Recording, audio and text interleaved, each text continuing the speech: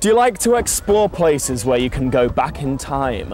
Have you ever wondered what life was like when your great-great-great-grandparents were roaming the earth? Well, if you do, you're going to love this place. It's Sturbridge Village in central Massachusetts.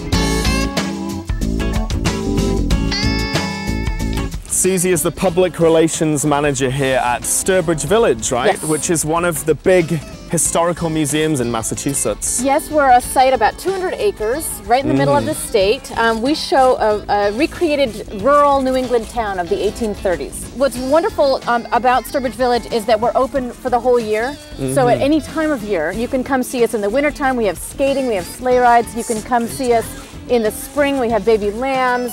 In the summertime, it's a very popular time. Families are on, school vacation. Obviously, foliage is another popular time to visit us, and we have a special Christmas program as well.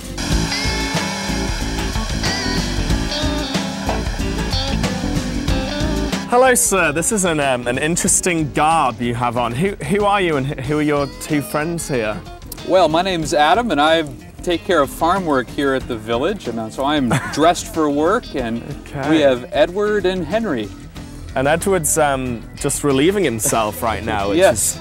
Yes. Just great timing there. Well, this is Kim, and Kim's going to show me all about paper marbling, which is a form of artwork used to create bookbinders like these that you're probably familiar with.